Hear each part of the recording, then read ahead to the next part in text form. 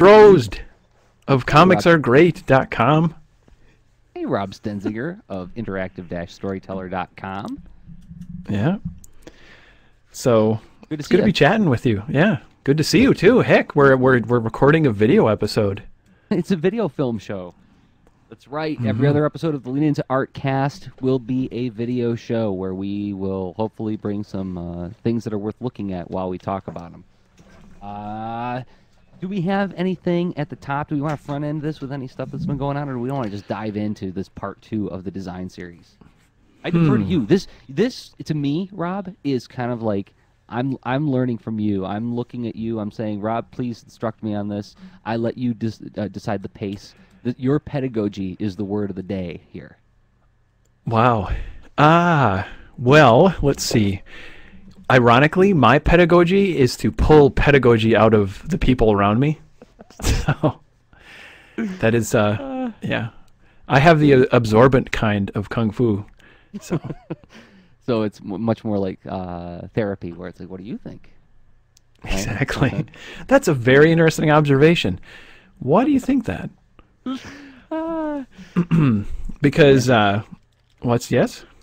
Answering every question with a question is all I was going to say. Nothing profound. Well, yeah, there you go. That is, now you have taken my secrets out of my chock full purse and dumped it right out on the table. Well, that's also good pedagogy. Yep. Is to show that I learned it from the Breakfast Club. And smashing the cereal between 2 pieces of bread. Yep. No, but you know that is part of it. Is that you don't want it to be. Well, sometimes you want it to be a magic trick. It's fun when it can be a magic trick sometimes, as long as you don't lord it over them. That's true. Well, I honestly, with magic tricks, I think that for most audiences, you have a willful participant that is giving you the benefit of the doubt, saying, you know, magic is real. So let me still believe that, and you know, let's see what you do. Yeah. And it's and as long as I think the best magic tricks are the ones where the audience doesn't even know a trick's been played, right? Where you the performer kind of I'm talking in terms of teaching now, when the performer disappears from the equation altogether. Oh, it's kind of, yeah, those are kind of like a double-blind study where you don't know what's being tested. You don't know the actual trick that's going on because there's a pretense of a trick. Yeah. That's totally baloney. And yeah, we're kind of like putting an epilogue on the end of last week's episode where we talked about like fun experiences, and like, yeah, my favorite teaching experiences are where the kids aren't even sure they learned something, but they had an amazing time doing it, you know. And then when there's been like 1 or 2 occasions where somebody actually says to me, like, I don't even know what we did today, and that I could like turn to them and say, well, what, I draw something on the board, and I'm like, you know, which one looks more dynamic? Well, that one. How come? Because he's doing this. Well, you just learned something in class. So you just exactly. Show me sand the floor. Yep. Jinx. Even with a little bit of latency, we still were able to do that. Okay. Yeah, nice. So nothing that you wanted to make any noise about this week? Nothing you wanted to point people at that you did? You did a Polytechnicast. We should point people at that more often. The Arcade Zoo Polytechnicast. Sure. Yeah, yep. So I never recorded one today, so I'm forgetting the one I posted recently. But oh, slag! Yeah. I'm forgetting it too. It's no big deal. But that's one of the podcasts that we put into the feed at Lean Into Art, as is Thunder Punch Daily and Fabulous Secrets. You know, 2 that Jerzy does. I've got notes for my upcoming episodes. See, there's notes right there, which I won't show any further than that. So I am recording more. It's just it's a time thing. It's a time thing. It's not an ideas thing. It's a time thing. But yes, people should go to leanintoart.com/podcasts. I think that's where all the podcasts are kept. So if you like this show, if the show makes you happy, and you're like, I wish I could have more Rob in my head. Did that sound bad? Then you should go there. Not inherently. Okay. But I got nothing. Right. I did some stuff, but it's on my blog. We'll talk about that later if we have time. So design. Yeah, cool. Yeah, design. Well, here you go. You ready to get flipped? I wanted to seriously know what... Okay, so part of this design, I'm going to step back before I flip you. Design. We want to do a design series. We feel it's very important. Why highlight this as a topic? It's kind of a, hey, no kidding, guys. We do this all the time. We make art. We create stuff. Does it really need to be highlighted? And honestly, for us and for this audience, I say probably not. But it's still good to even look at things that we assume we know, and we can possibly dig a little deeper and get more comfortable with it. But I would say it's not just for us; it's what we could all get practice in. I'm assuming all of us, but you know what? If anyone in the audience has ideas to shine a different light on this, by all means share it. Go to leanintoart.com and hit the contact form at the bottom of the page. I think we all could be better advocates and, I guess, teachers of design, where we can sort of present why is it important. Because we deal with people who need to, benefit from it, both ourselves and our audiences, our readers, our customers. When we do visual communication for a living, right? How do we get them to feel like they have more of a grasp on design, and why would they want to care? So this is part of why we're tackling this. So I am wondering, you, Jerzy Droz, when you go about your day-to-day visual communication, storytelling, what have you, what about it when you reflect on it? Like what affordances or concerns or aspects of design seem to stand out as like important, or is it? A big one for me. I mean, see, a lot of my day job is not just freelance illustration. More and more, it's turning to teaching, but then also being an event organizer. So I'm in the throes of developing Kids Read Comics right now. Yearly event I put on with a bunch of other people. kidsreadcomics.org, by the way. And in years past, I've been faced with going to a lot of meetings where there's upwards of 8-10 people who I have to communicate an idea to. And I can describe something to them. I can say, like going back to last year's Kids Read Comics event, which you were at, Rob, right? Where it moved throughout the town.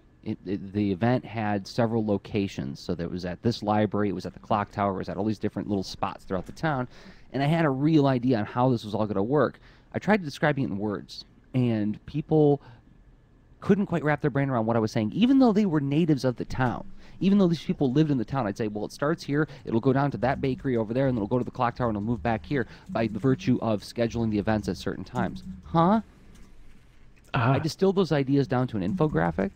I made an actual, I took a map, and I worked out, here's the clock ticking as things are moving, here's some arrows moving around, nice clear graphics, and then here's an alternate way to look at it. We can look at it as a linear timeline moving down a page. Here it is moving horizontally across a page. I gave them 4 different ways to look at the same thing.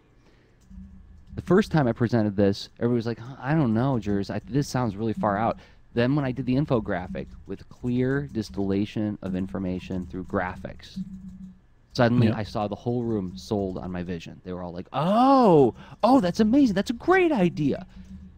So one of the things I'm learning real fast is that while I think I'm a decent talker, I think the more you can express visually in a meeting, the better. And I'm not just talking about bullet points on a PowerPoint. I'm talking about like distill an idea. Like, what do you mean move through the town?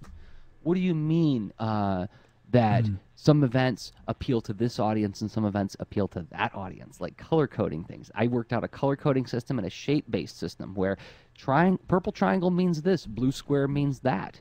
And there was, with that little quick introduction, now I can just use those colors and shapes to clearly indicate what kind of stuff is going to be happening where, right?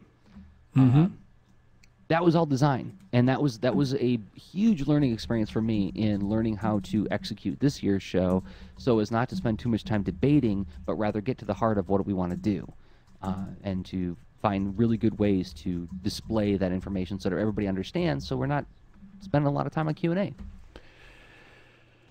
So through designing communication that reached out to people to express a lot of complex aspects and nuances of that event, you were able to make them all focused participants in contributing toward one shared experience, one shared idea. Yeah.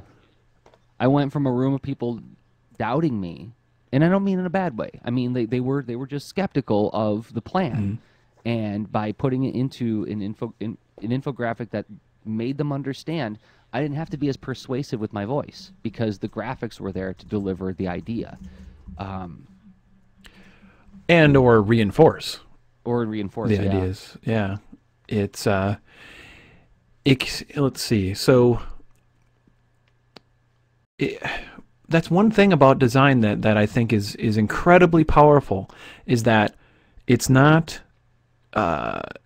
It does, to me, it's not about imposing some kind of external thing onto people. It's finding a way to reach them with where they are in the forces and what they know already.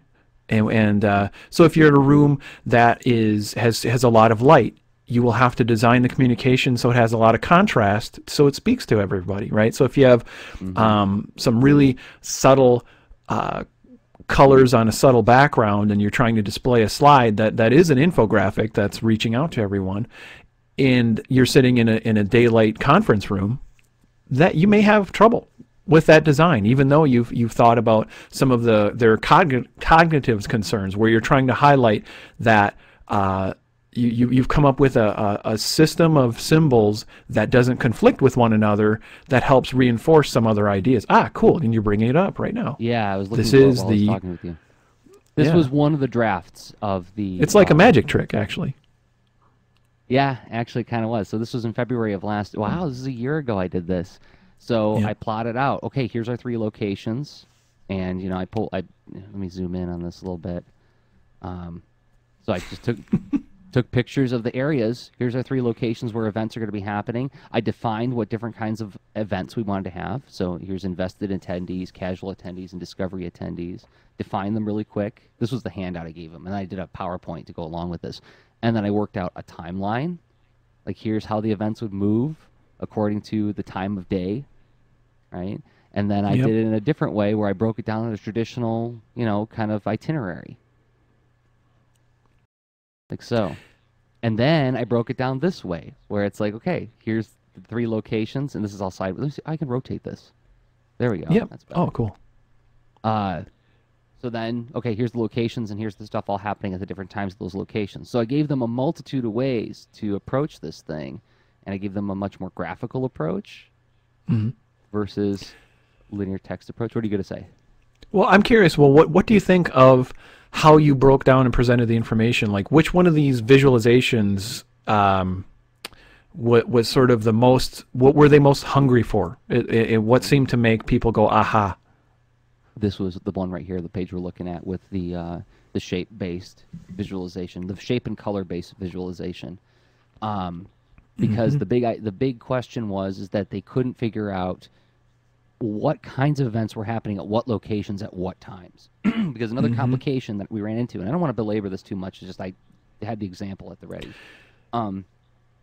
But the big complication is like, okay, so we're going to have full-on workshops, one of which you led for us, and that was at the library, right? So we had like big spaces for big room workshops where we get to fit 30 people in there for an hour to an hour and a half.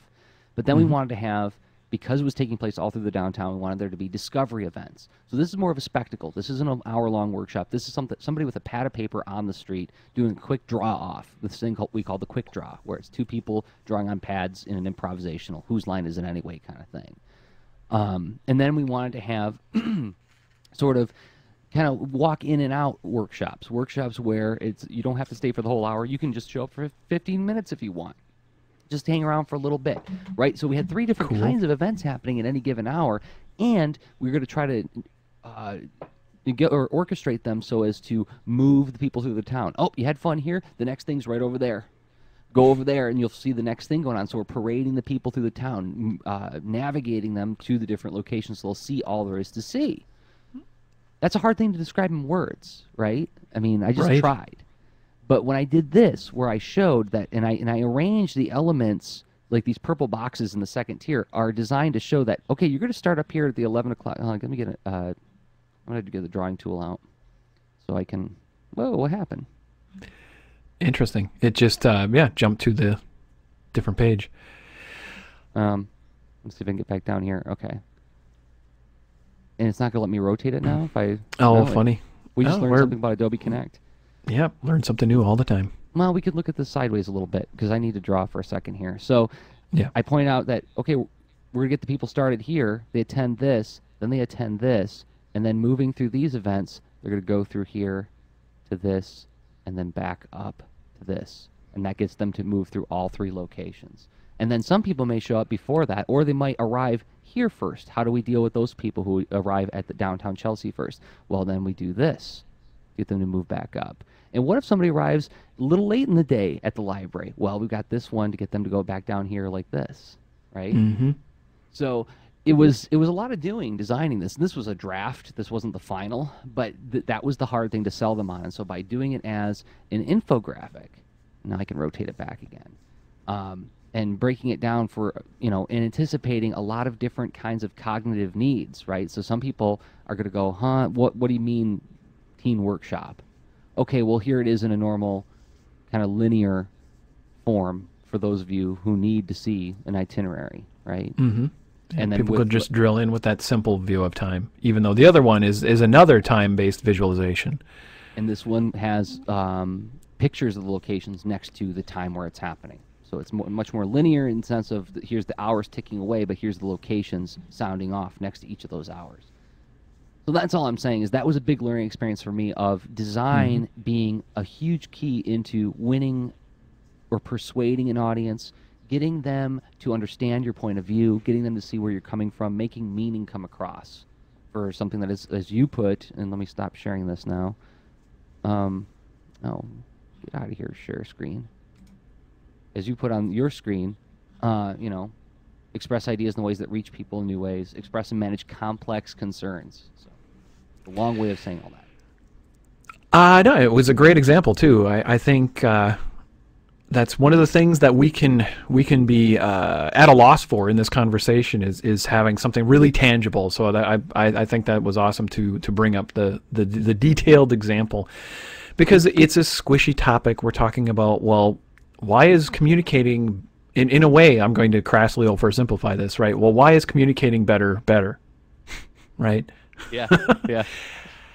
Boy, it sounds kind of self-evident, but it's more nuanced when you want to think about. Well, okay, let's maybe we'll end up digging a little bit deeper into your example, but let's ask the question: why do people have different ways of learning?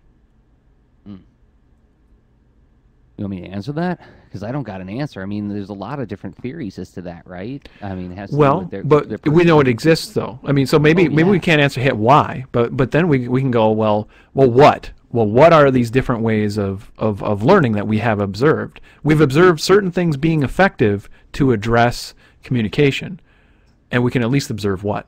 And once in a while, we can indulge ourselves and ask why. And there's other concerns as well. There's not just like learning styles. There's also what is the dynamic of the room? What is everybody's personal story? What happened to them that morning when they sat down to look at the thing that you're showing them, whether it's your comic, whether it's a film, whether it is a presentation. Are they distracted by something else going on in their lives, and they just need it delivered simply and quickly, right? So I just got a comment on one of my YouTube videos. It was an instructional video that I put up a couple years ago. I think it was one of my Photoshop ones where it's like how to make blue lines in Photoshop. I think that was the one. And somebody put a comment, "Oh my God, so much talking at the beginning. Scrub ahead to the 2-minute and something mark, and then it gets interesting." And then immediately I thought of, like there's an inclination to feel kind of like, oh, am I too wordy? Am I too talky? Did I do a bad job on that video? But then like that was about like a quarter of a second. The next second I thought, man, how many times have I wanted to know something right now? Because when my sink broke and I'm trying to fix the darn sink and I'm looking up YouTube videos on how to fix my darn sink, and then there's 10 minutes at the front end of the guy going, this is a wrench, this is a washer, this is a nut. I'm like, just get to fixing the sink. You know, I gotta fix my thing now. You don't know what psychologically is going on with the person receiving the stuff too. So that's another one where it's like maybe the quick, easy, or the quick and elegant infographic is the perfect thing for that person at that moment. But then somebody might be in a more pensive mood and they want to dig, they want to drill down, they want to really get some rich content here, and that infographic isn't going to be enough for them. There's a lot of am I getting where you wanted to go with saying there's I think you are. It's that there are a lot of factors and the world is complex, and how do you get, so you have a goal with something's driving the need for you to make something, and having concern toward design and what makes it better and how does it achieve that goal better, what is better, and figuring that out for your project. And it's going to be both defined on your perspective and who you're trying to serve, probably. And again, it could be just the context of, well, what time of day are you presenting, and that's going to change the kind of colors that might make sense to put on your slides. Or it could have to do with having some really complex data, which you can run into a lot, and think about what are different ways to present this to increase the overall comprehension, because the reason you're expressing it is to get the idea across, and you know that there will be different styles that will address crossing that line of yes, person A comprehends, person B comprehends because of the second slide, person C, etc. And that's what this part of design, like, well, why design and the importance of design? Well, I think you nailed it with that example, in that one of the reasons is to communicate better and convince people. You want to bring them together to help, or maybe it's not about convincing, maybe it's about getting everyone on the same page with the right question to then find the thing that they need to convince each other about. Like you're doing a big the problem. Exactly. Identifying the proper question to be addressing, rather than kind of coming at it from the elephant in the room, right? Everybody's got their hand on the different part and they don't know what it is. Exactly. And so what you can try to do is find a way to unify those perspectives. And that's one of the huge helpful things about shared communication. But I do think we'll probably hit that in general, because we're here doing the Lean Into Art podcast. We're we deal a lot with communication and storytelling and the visual expression of all that, and that's what we do quite a bit. So we'll lean on those examples quite a bit. Yeah. Jerzy. Yeah, I don't know. I just no. I mean, you get no argument from me. I mean, anybody who is surprised to hear us say that is probably new to the show. But I do think that other design disciplines. So we mentioned Charles and Ray Eames, who they've done a lot of different kinds of design. They are incredibly cross-disciplined. Married couple from active in the field of design, various fields of design, from the 1940s through the 1980s, right? Yeah. Wow. and furniture, filmmaking, toy design, art installations, you name it, they did something with it. So, yeah. Yeah, it gets, and they're an awesome example of how it can get rather cross-disciplined, and they can actually inform each other in meaningful ways. And I think a lot of the aspects of design we want to concern ourselves with, to understand better, to be better advocates of it, would be,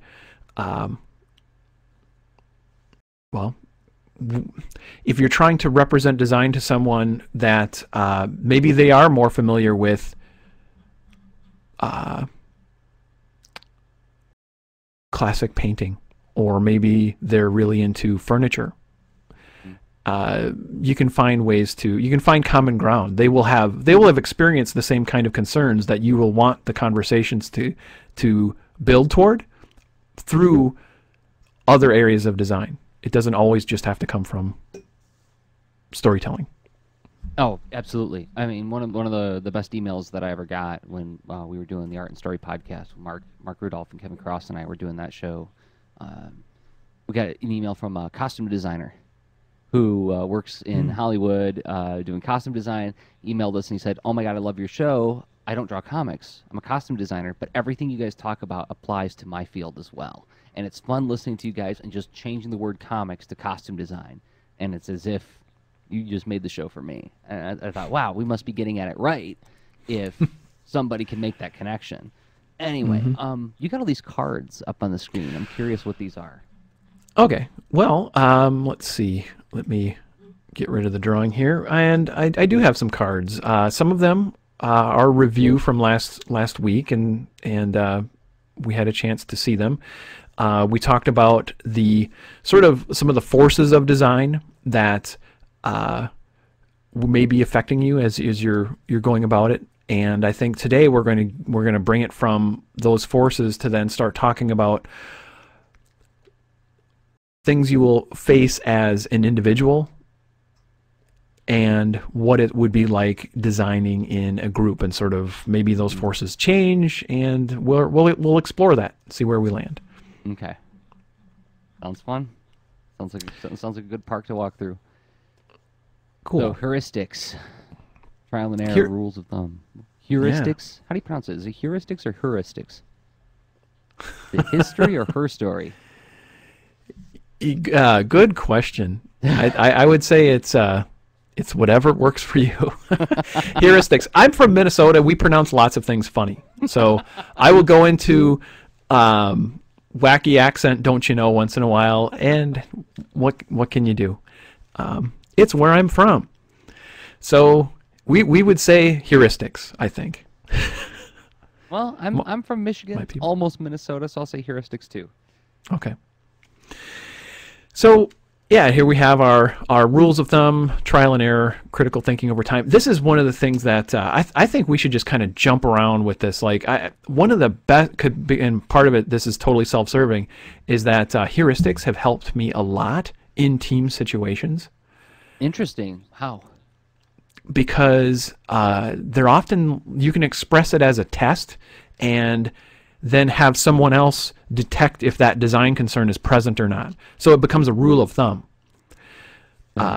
So I will, in the case of like designing screens and working in a team in a software environment, and if I design a set of screens and they have a certain layout and a certain set of positioning and grouping of elements and other style attributes, like when you'd style a web page, like font and font weight and what have you. And if someone were developing and not as concerned about those design concerns, then they may miss certain things. And a rule of thumb can help you notice if you're missing that or not. Because if you've never really thought about, it's a classic software development dynamic. I would assume I'm not offending anyone in saying that a lot of times when a designer puts out a screen, a strength and weakness that can happen there is maybe they're not thinking of the platform and thinking, well, you don't actually have this control in your toolbox, but hey, it looks cool and I made it up. Good luck, developer. And then developer is like, putting stuff together, making it all work, and then it works at the end of the day, but maybe it looks laid out a little bit not as tight. Right, so how do you? Yeah, so it's these things can work both ways as far as design concerns. Honestly, it doesn't just have to be the visual. World of print design as well. I remember when I was working at the newspaper and we were dealing with what was like a 133 line screen, very low res stuff because it was being printed on newsprint. And we'd get these kids who'd come in. I was a kid too, but I mean, like, there was always the new guy who was going to come in. He was going to shake up the world of newspaper coupon advertising design. And I'm going to use gradients, and it's going to have 12 different colors of purple on it. Never mind that it's a spot color. And then the pressman would call us and say, hey, this ad is not, it's going to look like crap if you try to print it like this. You got to simplify it. And so then you get into these rules of thumb of, yeah, gradients, probably not a good idea. If you're going to be printing on newsprint, if you're going to be doing a spot color, 2 different variations of shade of the spot color for a coupon clipping advertisement. You don't want to go beyond that. It's not a hard and fast rule. I'm sure somebody can break that rule and come up with something really unique and dynamic, but as a general rule, in order to keep the production moving smoothly and keep the pressmen from calling us up and screaming at us, keep it simple, right? You know, because you got to work with limitations of the technology. Yes, exactly. You're addressing a constraint, and design often deals with constraints. Mm-hmm. And you can test these boundaries and see where you can stretch and change them and whatnot, but and make a new version of your rule of thumb, or maybe an exception or what have you. But having it in the first place. So for me, one of the common things is I would come up with column layout guidelines, and it will help with the overall alignment and readability of form-based user interfaces, right? Where that stuff can be easy to lose track of, and just having some simple column guidelines and how do you treat things, how do you have a common harmonious alignment, and especially if it's expressed in ways that make sense to a developer audience, where they're like, oh, okay, cool, I know how to set this alignment on that control and do. It becomes a simple rule of thumb, easy to enforce, and then the final product, because not every step passed through my hands as a designer, it still has the strong desire. You know, it has the desired effect. The end result looks like the intended result. Mm-hmm. And yeah, rules of thumb are kind of awesome for that. And they can help. I mean, I would say they're helpful individually, because then you can give yourself shortcuts. Mm-hmm. So you can get up to speed quickly if you're like, oh man, it's been a while since I've been on this project, and then look a few things up and say, oh yeah, we based all of the size choices on 2EM of Myriad, and it makes everything visually harmonious because we everything was some multiplier of that. Like you'd have a golden ratio that we talked about exactly in episode 1, right? Like a ratio that replicates itself tends to. We're going to group those images. We're going to group those things together in our mind. We're going to make sense and order out of that. Just like when you're looking at a cloud and you say Volkswagen or praying mantis, because our minds are conditioned to look for those patterns and make order out of what looks on the surface to be chaos, right? Wait a minute, Volkswagen? Do Volkswagens resemble a praying mantis? Volkswagen, praying mantis. Okay. No, I thought, oh my gosh, I never saw it before. I am missing out. Yeah, we talked about this last time, right? It's like, which one looks more man-made, right? Yes, exactly. And right now, I'm just sort of, I'm so zoomed in, I'm not seeing my slides overall.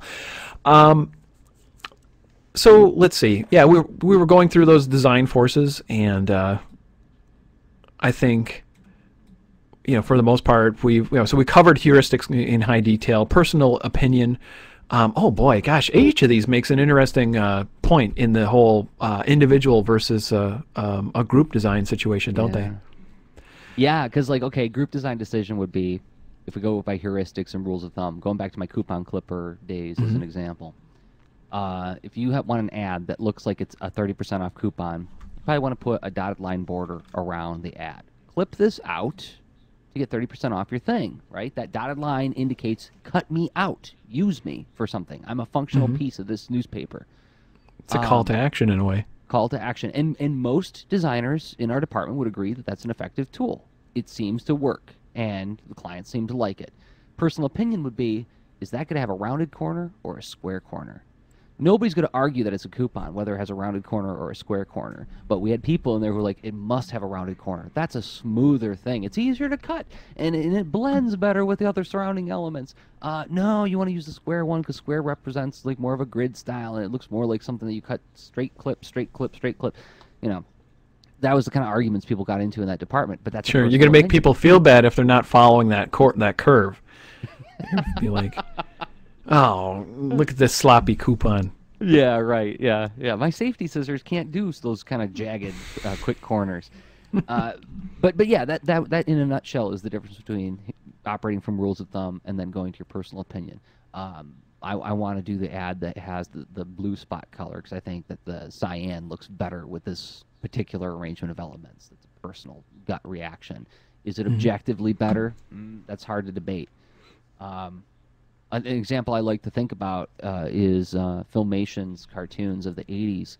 If you look at, or 70s even, 70s and 80s, you look at those shows, the sky can be any color that the color director wanted it to be that day. The sky is not blue. It is not objectively blue. The sky is whatever color meets the mood of the scene.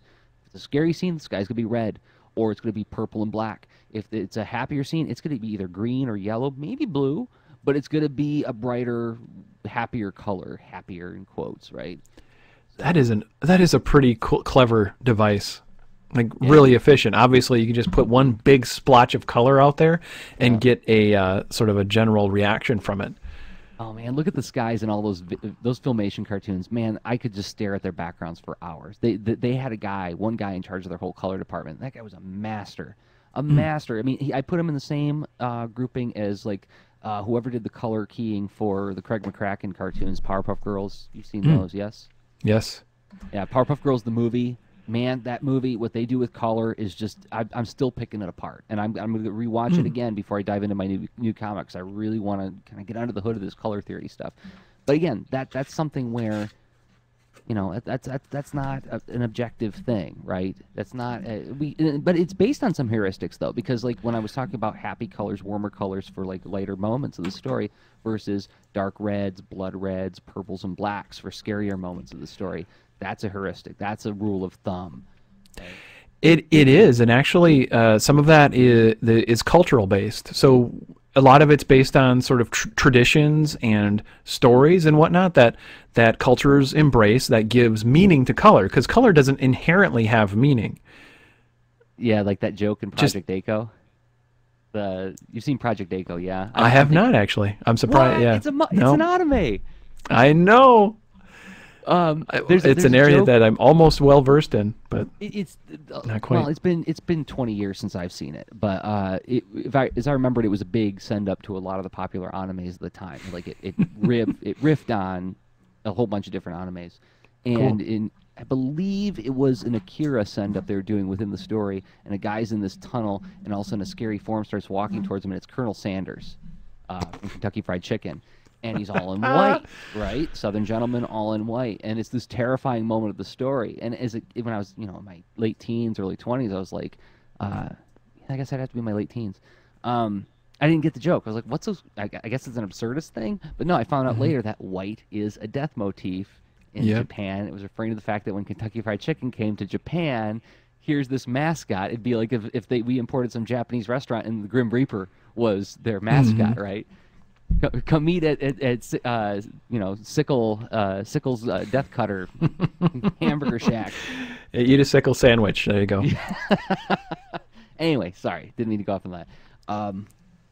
No, that's culture, and there's subcultures, and it's not even because obviously with your death example, hey, you know what? That totally appeals to some subcultures, right? And they get meaning playing off that. And obviously as a character, I've always enjoyed that. Ever since Piers Anthony's book On a Pale Horse. So anyway. Yeah, I saw your tweet today where you were talking about going gray, and you were hoping that the hair stays long so you can go full on Gandalf. And I was like, wow, that's so cool. That might know a guy who will actually look like Gandalf, and he'll be like my age. That would make growing old kind of cool, because I can't do it. I don't have the stuff on top of my skill to do that. But you need to know a guy who actually looks like Gandalf. I'll do my best. But anyway. Yeah, so we talked about fashion last time too, but so where next? We want to talk about personal experiences versus designing with a group, right? Yeah, what's funny is now I have all four of these sort of on the screen at the same time, because I think we can refer back to it, and each of them we could talk about. Well, what does this design force do in relation to when you have with you as an individual, and then how does it affect when you're dealing with a design as a team, right? So you have a project that's completely within your control and a project that isn't. And so what does that do? And I think there's other ways to look at it too. When projects are completely within your control, you still may want to give up some control because you want to have it achieve a certain desired effect. So I look at it as, are you building or doing the thing, or making something as an act of expression, pure expression, or is it an act of service? And I think you can do an act of service where you're creating something that's meant to, well, maybe you're getting paid for that, right? And so you have other roles and perspectives to address. Yep. In bringing that about. Or you just decided, you know what, I want to make sure that this website is really, really fun for 8 to 12-year-olds. Yep. And you picked an audience, and it's your project, and you want to, but by choosing to serve, that changes things up. I didn't think about it that way, but yeah, when you do choose to serve, you are relinquishing a certain level of control, aren't you? You're submitting yourself to another, even if it's an imagined group, their concerns, right? Yeah, exactly. You don't get to say, well, to heck with it, my kid's story is going to have the main character's head get blown off on page 1, right? To heck with it, my story is going to start with a gratuitous rape scene. Sure. Or almost any scene from Kill Bill. Yeah. 1 and 2. Yeah. Pretty much all of it's out. Whoa, you're right. Now that I think about it, yeah. Holy cow. Maybe you could have a conversation with the martial arts trainer, the sword master. A couple of those, like a hi, how's it going kind of thing. Yep. Yeah, 15 seconds. 15 seconds. A few seconds here and there. Well, Not that's many. Tarantino's his prerogative, right? He's got his style, he's got his voice, and he knows what his audience is. Like he Exactly. doesn't present Kill Bill as being like fun for the whole family. No, and but maybe that helps shape his concerns too, because and you could actually find ways where they overlap. You could find out where your natural expression is very well met with a given audience to serve. Right. Which that would probably be a more efficient thing to design for you than something where it's not well met. To concretize what you just said, people ask me sometimes, like when I tell them, like whenever I team up with another collaborator or take on a freelance job, I throw out this rule up front is that I don't draw anything over PG-13. I just don't. And they said, the question is always put back to me, is like, is that a religious thing? Is that a moral thing? Like, no, it's just that's where I'm comfortable. That's where I know I'll do my best work. And whenever I've tried to go outside of that realm and do something a little bit more edgy than PG-13, I always fail. I'm just bad at that. So I've learned over 17, however many years I've been doing this, to draw a line around that and say, this is the territory where I can feel at ease.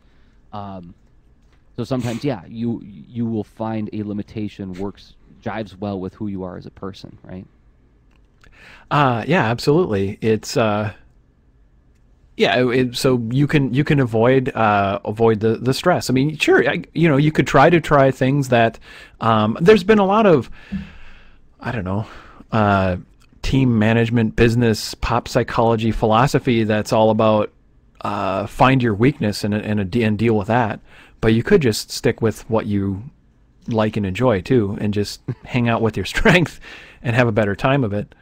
Yeah, then I just defer back to the Star Trek V where Kirk says, "I need my pain." Pain's there you go. Makes us who we are.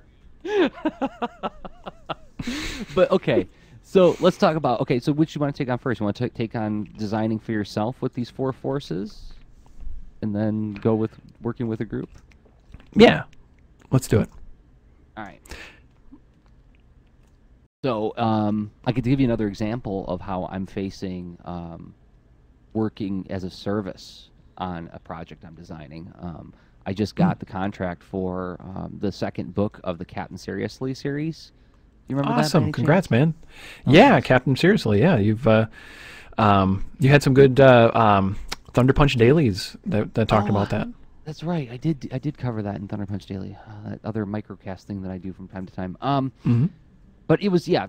For those who haven't heard of it, it's a comic book universe I created for a nonprofit organization called Seriously in Chelsea, Michigan, and it's a multi-year project. I started year one with a coloring book. It was a coloring book comic for second graders, and every year I'm going to revisit a new story with these characters, and we're going to progressively age up the content to follow these kids along. These kids are getting their own personal superhero universe that I get to create for them. Wow. Yeah, it's a bit of a dream job. I mean, I'm getting paid well. I'm getting paid like a really good page rate to do what I love best for an age group that I like working for. So yeah, anyway. But it's a service. I am working with the public school board. I'm working with the principal, superintendent, third and fourth grade teachers. There's a committee of teachers who are going to be reviewing the material that I'm creating for them. They are providing me with topics and ideas that they want the story to address, you know. And I was in a meeting 3 days ago, and when I talk about magic tricks, I know that it's kind of silly for me to be proud of this moment, but at the same time I don't mind being proud of this moment, where they said, like, can you come up with a 12-page story that addresses courage and principles and what was the other point? There was like another subtopic about making good choices and working with your family. And without, like, I had just enough time to draw a breath, and then I threw a 12-second pitch for a story at them. And because they don't write, right? These aren't writers. They don't know what all the years of experience that went into me being able to do this. To them, it was a magic trick. But there was this instant turning of wheels where, you know, when I was putting this idea together to explore, okay, there would be two different convergent themes that are expressed one way through the bad guys, one way through the good guys, and it teaches kids this. But I have to be able to say, well, you know what? My favorite thing to draw in the entire world is something blowing up and somebody flying through the air. I want a guy whose chest opens up and a chain gun comes out of it. Not very appropriate for a third grade classroom. You know, little boys think that's cool. Doesn't mean it's good for them. Yeah, exactly. You know, so it's like I can skirt the edges. You know, it's going to have a lot of action in it because I'm in service to those kids. I got to write a story that's exciting for them. I'm also in service to the client who wants me to write something that has an educational and pro-social component to it.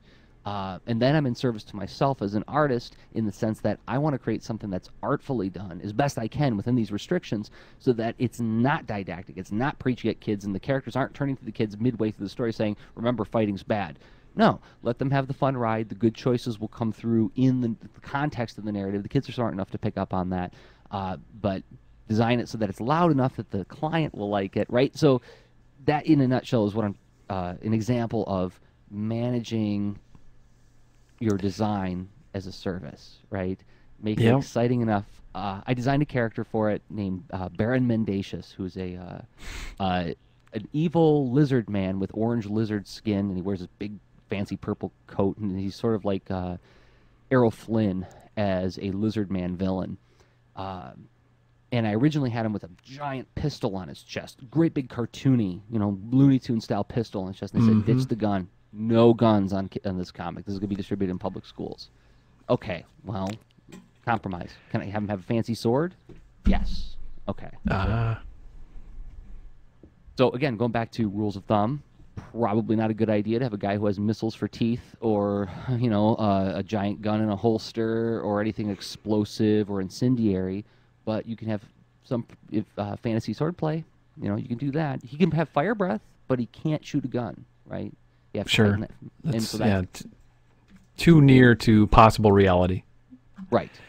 You have to make it a little bit more fantasized, and that's going off of a rule of thumb. Personal opinion. There were people who disagreed with some of the character designs they came up with based on their own opinion. The story I've told the most is when I created the character who was a cat. But she was a lady. Dame Lady Cat. Dame Lady Cat. And one of the people on the committee said kids can't or have a tough time identifying with talking animal characters. I don't know what informed that opinion, but, you know, that turned into a discussion. It's so funny. Everyone has different learning styles, different culture. So many different things can influence.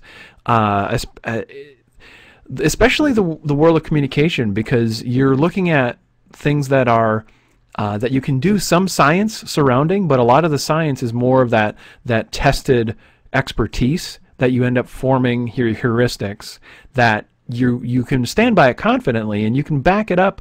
Possibly, if you wanted to do some kind of double-blind study, probably be able to prove some of the theories that you've got your heuristic-based rules of thumb that you're following. But at the same time, you know what? You're too busy getting stuff done. Yeah. It's necessarily fun to study on it. And to make sure that people understand that I'm not trying to tell stories out of school, as it were. It wasn't a fight. It was more of a discussion. It turned into a discussion where we said, yeah. Well, no, and I didn't mean it as far as that necessarily, but versus like more physics-based measurements, like saying, well, okay, we're designing a chair, and maybe we're disagreeing a little bit about does the edge have a bevel on it or not, and how thick will the pad be, but we're all in agreement that the welds on the chair need to, you know, be able to withstand such amount of torque, such amount of pressure from these different angles or whatever, because we can do the math on it, right? Where you're in an area that math might help you a little bit, but it's not going to help you navigate these soft presentations and discussions, right? Where all of a sudden you have this personal opinion conflict, and you can't whip out an equation and go like, well, cat equals awesome, done. Yeah. I mean, I did pull out some examples of popular literature, right? The Mouse and the Motorcycle, Charlotte's Web, lots of anthropomorphized animal stories that I was able to go, well, wait a minute, these are taught in classrooms. Charlotte's Web is a second grade text, right? So, or third grade text maybe. But anyway. Animal Farm, Stuart Little. Yep. But then we can go into design principles. You've got in here, you know, cost, visual information, visual communication, architecture, usability, aesthetics. When it came to designing the characters, aiming it at a second grade audience, the designs had to be simple, clear, vibrant. I'm not going to do a Jim Lee drawing. I'm not going to do one of those Spawn drawings that we looked at in the last design session, right? I'm going to keep the design of the characters fairly open contoured, you know, using sharp shapes for bad guys, round shapes for good guys, that kind of simple thinking. But also in the dialogue. In an early draft of the story, I had a character named Turnbuckle Tootweiler, who is this my zesty Southerner character. It's one of my go-to things. I love inserting a zesty Southerner in all of my stories if I can. And writing that Southern dialect, right? Instead of writing the letter I, referring to yourself, you write A-H, ah, you know? Or instead of my, M-Y, it's M-A-H, ma. And I wrote this dialogue, and the committee came back to me and said, you know, you're dealing with second graders, and they're just learning a lot of spelling. And if you throw in dialect, it's going to be weird and confusing. You know, maybe when you get to fifth grade, you can do something like this. But for now, he needs to speak in proper English, because that's, you know, part of the overall struggles we're facing as an environment in these classrooms. Totally understood. Totally understood. I was not going to fight that battle, because that's a design principle of the age group we're working with. We have to, you know, keep this consistent with what everything else that they're learning. Sure, it's sort of an educational reinforcement. It's part of their overall educational system, right? Totally. So I would be actually working against what they're trying to achieve in those classrooms by introducing that in there. And I think about the Spidey Super Stories from the Electric Company. Remember those? The comics they did in the late 70s? Absolutely. Where it was Spider-Man comics, but it was told in this sort of early grade school language of Dr. Doom fighting the Silver Surfer, and there was a lot of rhyming in it, you know. I'm Dr. Doom, like sugar and spice. I'm sweet and nice for now, you know. He was still sinister, but he spoke in this very simple kind of sing-song language that was easy for first or second grader to pick up on. Even had Easy Reader, the Electric Company character, Morgan Freeman, on the cover of every book. You know, this book is easy to read.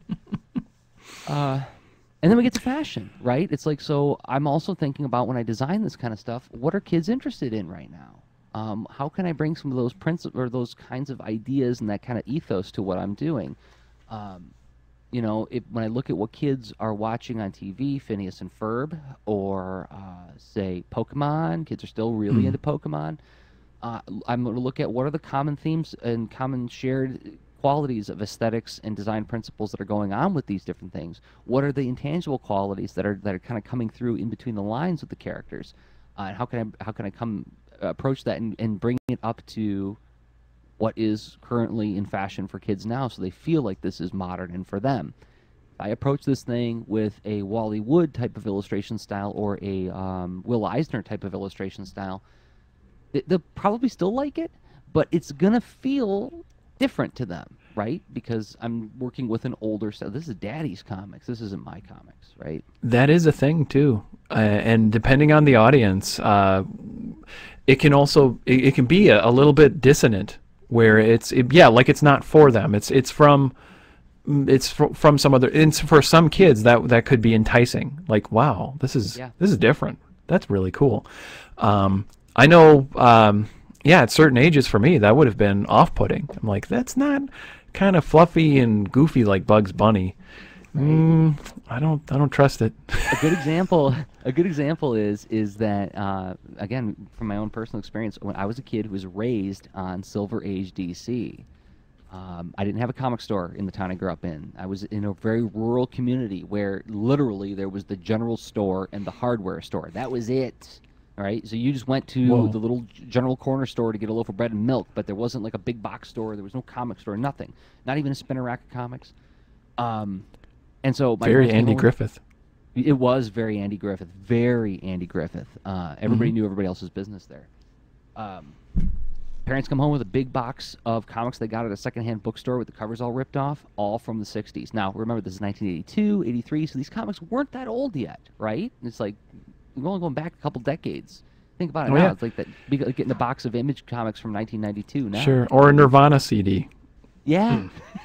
That put it in perspective. So, I mean, this box is full of Kurt Swan Superman's girlfriend Jimmy, or Lois Lane, Superman's pal Jimmy Olsen, Supergirl, Casper the Friendly Ghost, Hot Stuff, Richie Rich, all these old Harvey comics, Magnus Robot Fighter. And so for years, that's what I thought comics were. It was this very kind of like clean, friendly DC Comics, Harvey Comics approach to storytelling. 5th grade, a friend of mine introduces me to Alpha Flight by John Byrne. Are you familiar with John Byrne's work? No.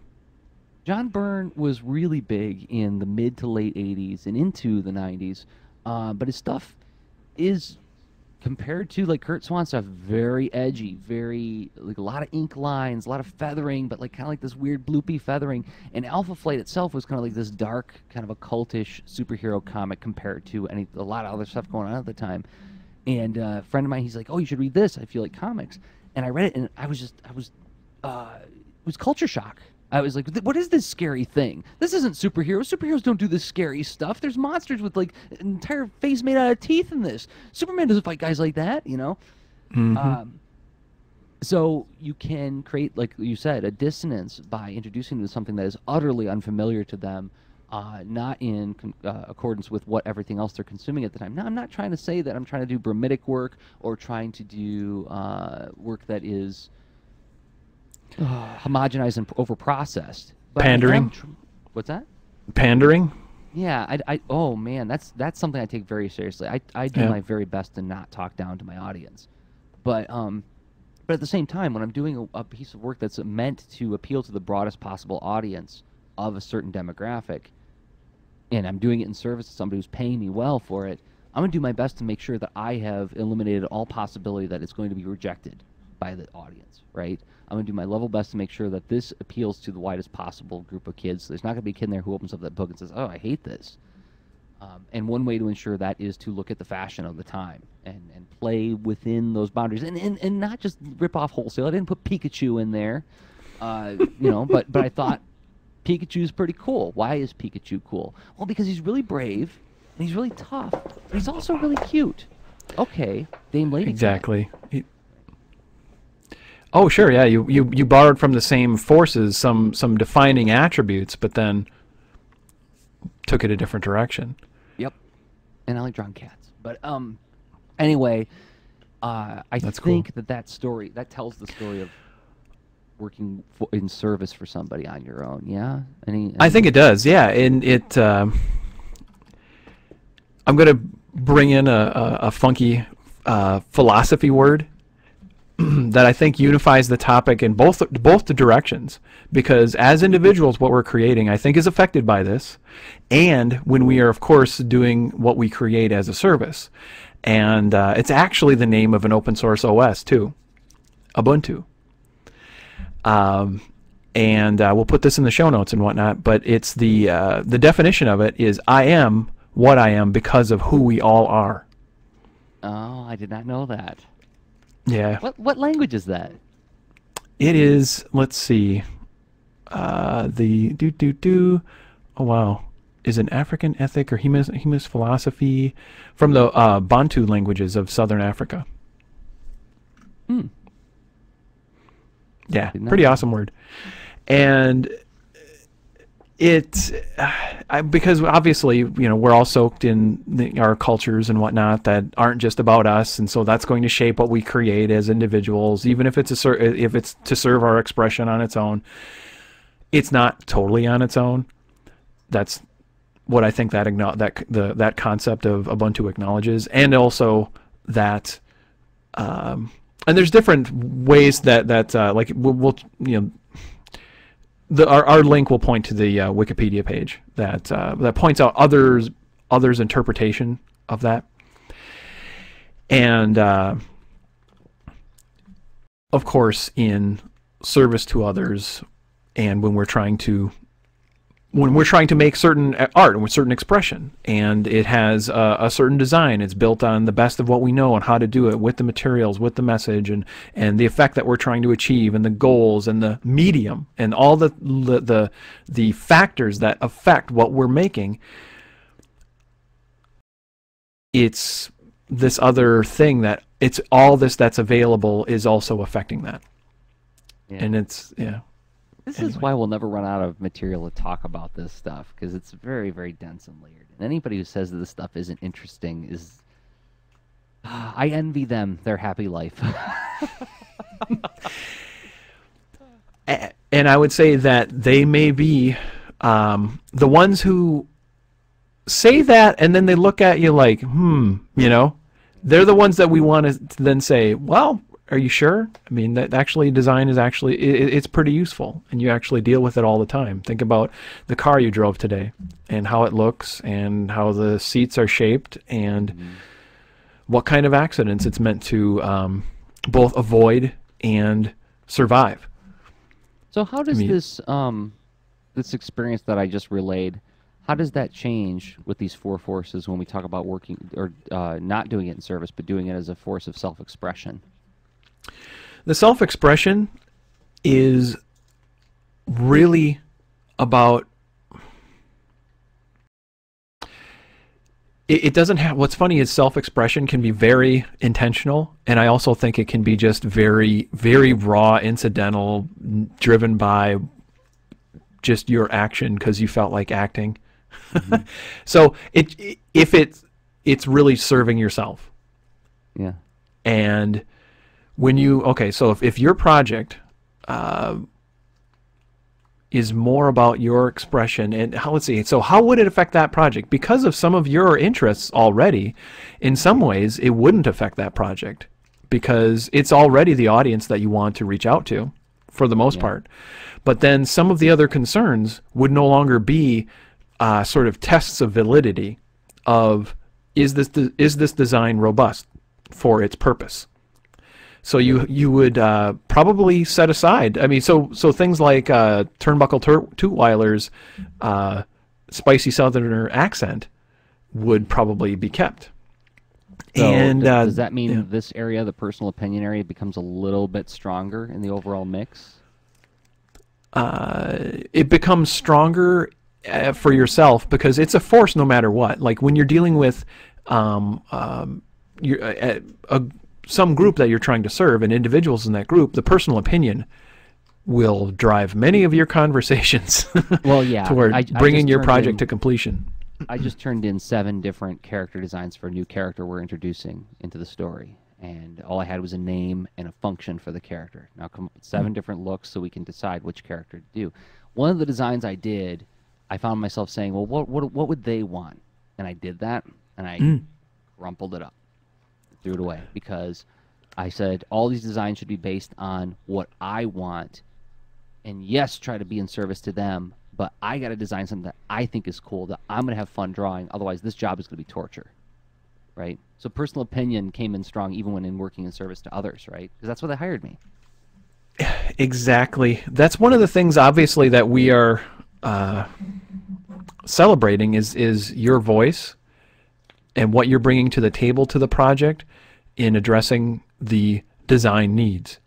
It's not just about the needs. It's not just about the audience, because weird ideas like Ubuntu don't just affect you optionally. They're going to affect you incidentally, and so you may as well embrace it and be intentional about it. That's my flat out bias. Yeah. Because that way you have the chance to tap into it and make the most out of it. You're realizing that, oh yeah, I'm here because they want my voice. It may make them feel a little bit better because you read their mind and you expressed that in a character, and now they get to see their mind externalized. But did they have all the same subtle experiences and concerns that you've tested over the years that would have driven your other designs that you dismissed to create this other design? Mm-hmm. And would it hold up as well? So maybe sometimes it's the classic problem of the Homer. Yeah. So you better tell everybody what you're talking about there.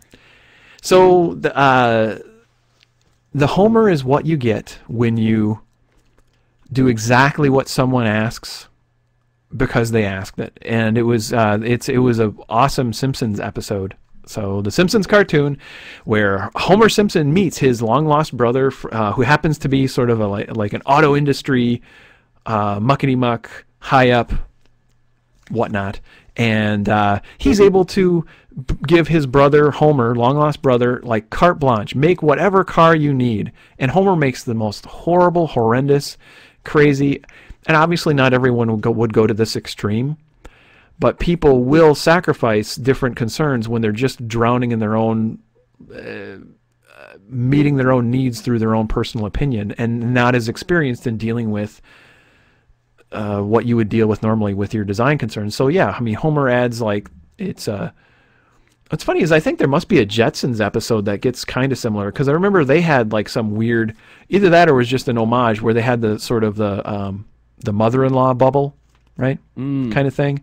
And didn't the Homer have that, or was that where the kids were? Anyway. Well, I got it right here. Yeah. Oh, there you go. There's a secondary bubble thing. That must have been the kids' zone or whatever. One of my favorite jokes from that episode is when he's designing the dashboard and he's telling the engineers, "There's never a horn around when you need one, so we need a horn here, here, here, and here." Oh my. So he ruins. It's got a step to go in. It's got is that a lance or something built into the side? It's like a lance coming out of the side mirror. There's a bowling trophy on the grill of the car. Yeah, which is like a Rolls Royce, ridiculously emphatic grill. Yeah. Ah, yes. So that's what you get. What happens. This is what happens when you follow instructions to the letter. And I have designed print advertisements that are the print advertisement version of this car. And I've been on projects when I've been in a situation where I've lost the battle and I've built the Homer once in a while. I do everything in my power as a storyteller and a communicator and as an intentional artist in this world to not end up in that position, but I still do once in a while. But anyway. It does happen. It does happen sometimes when you're working in the service of others. Yep. When people have very specific ideas about what they want. And there's an interesting thing to highlight. There's one thing that we missed I want to circle back to that you mentioned. I think is a magic trick. But when you get into, let's see, personal opinion in the group, and, oh gosh, in the highlight of the old issue, I'm losing the current one I wanted to do. All right.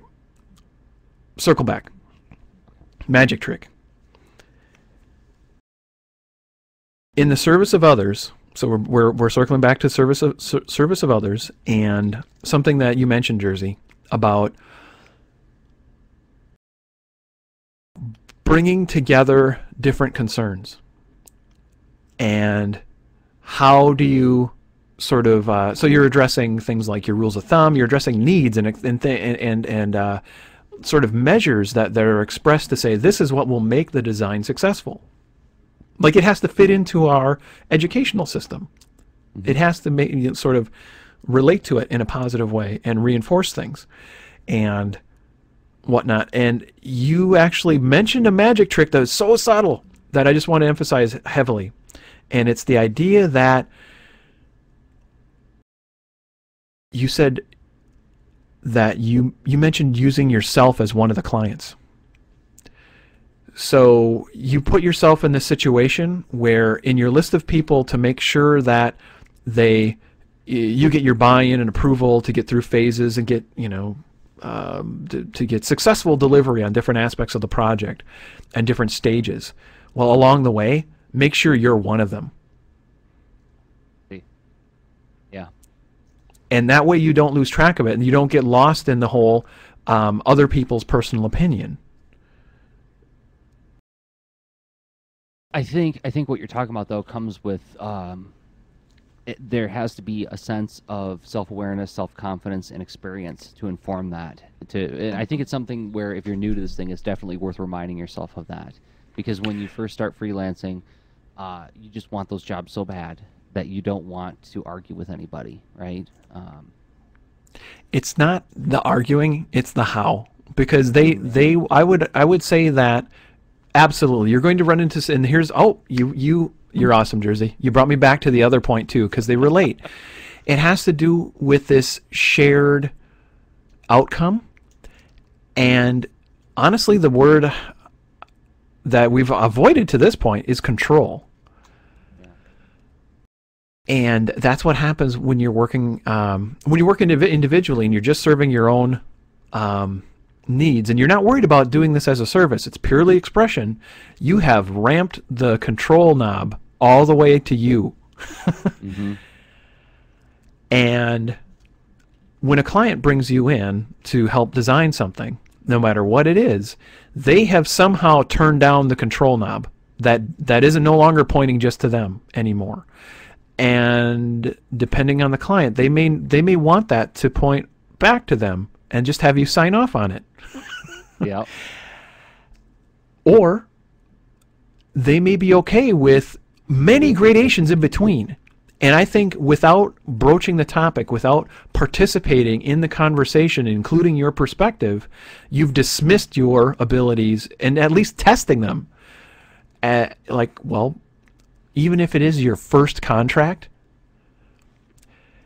I think it's plenty safe to do it. I think the risk comes in how you present it. Yes. I've been present when a designer was arguing with an advertising representative at one of the different advertising places I worked. Mm-hmm. When the designer said, "Well, you don't have a design degree. I do. Oops. Listen to me." Yep. That conversation was over. Then the ad rep got to say, "I brought in the client. I'm the one who keeps this place functioning. You shut up and listen to me." And a completely different way to go about it is, I wonder what would happen if we tried this. And then, right? Let me just tweak this. Let me see what happens if we do this. Oh, that's interesting. What do you think, ad guy? Do you like that? Right? A shared what if. Yeah. Yep. Completely different way of doing it. That's whether you're going to go on full on karate or if you're going to do judo or aikido, right? So, but yeah. But well, cool. I think an important thing to remember is that you brought this thing of control, and even in my personal projects, even in the projects where it is purely my self-expression. Like, let's take this front comic I'm working on. This is for me. Right? I have no hopes that anybody's going to read this. A handful of people read the original story, and a few people trickle in every once in a while who discover it and say, this is neat. But it's by no means, I've never had an article written about that comic. I've never gotten any awards or anything like that.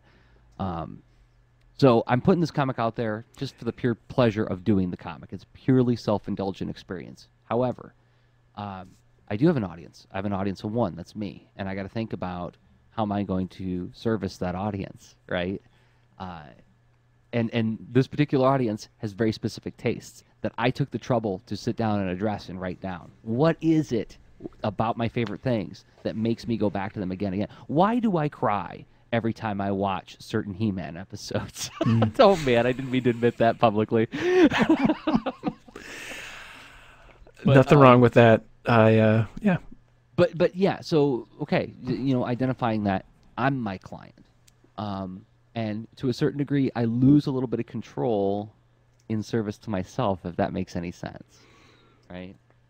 Anything I've ever done that I've ever been really pleased with, I've always relinquished a certain degree of control in service to either myself as an audience or an imagined audience, where I said, what would Anne like, right? What would make her laugh?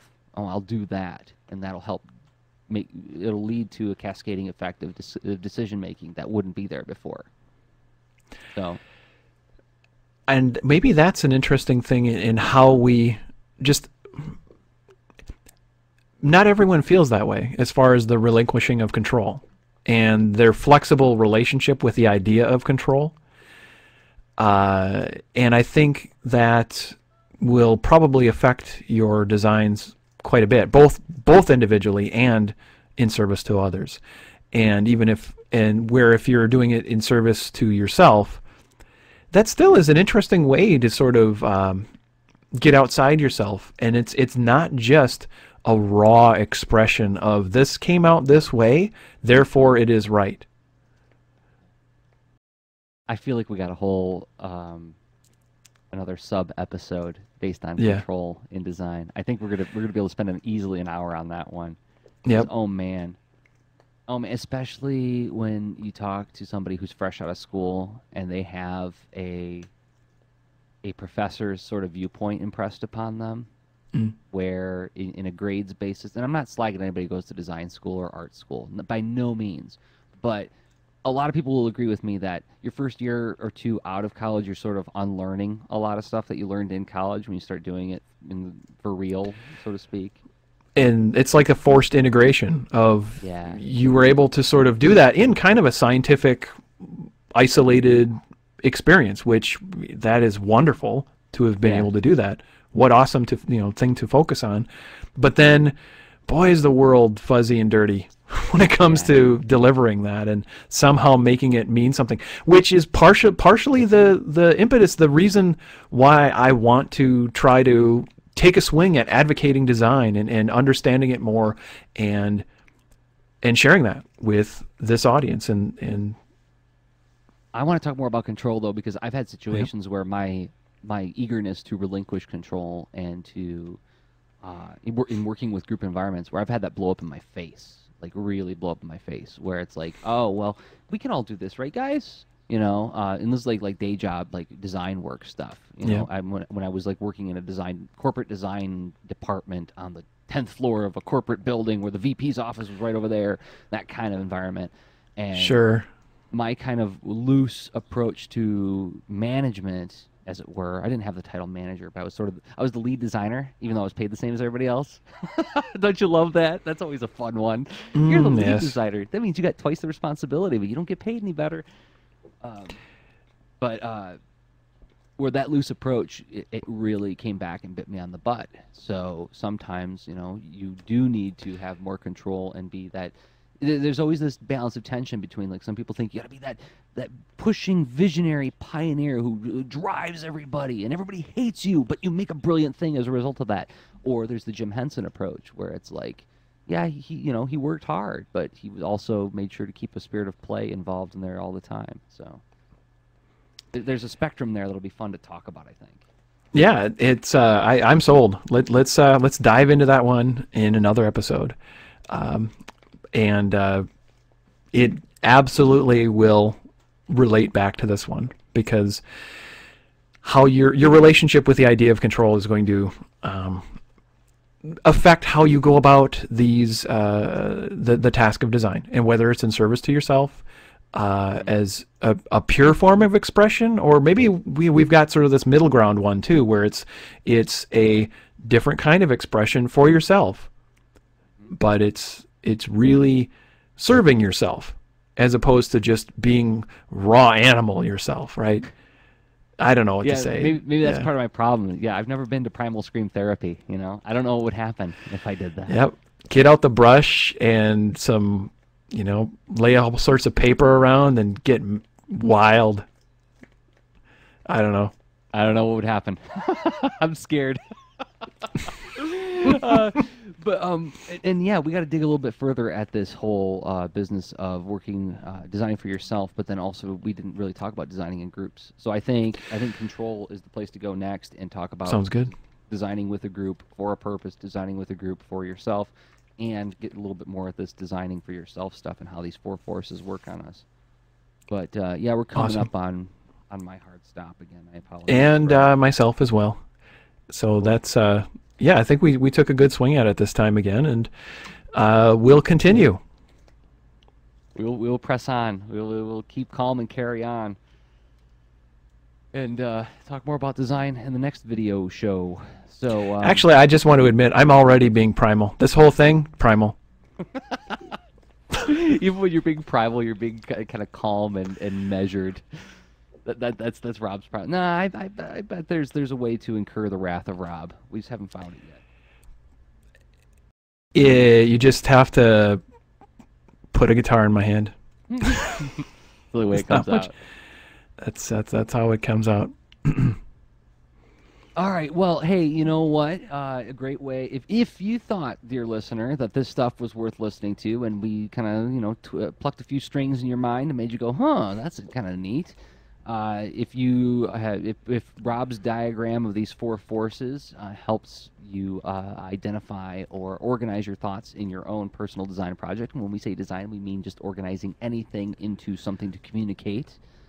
You could give us a little pat in the back. You could thank us for our time and thought and research and organization that we do to make this show by going to iTunes, giving us a star review.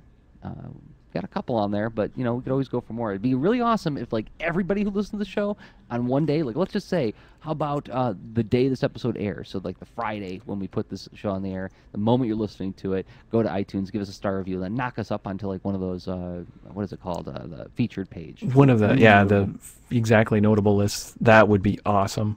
That'd be super cool, because then that'd be all the more people who are availing themselves of this content, all the more people who could support us. And then that leads us to the next thing. So that was the free one. That's the free way you can support us. If you really enjoy it and you're like, man, these guys deserve a tip. I really got a lot out of what I've been out of the last couple episodes of the show. You can go to leanintoart.com/workshops. There's a whole bunch of workshops in there, free, not free, but hour-long videos of in-depth content.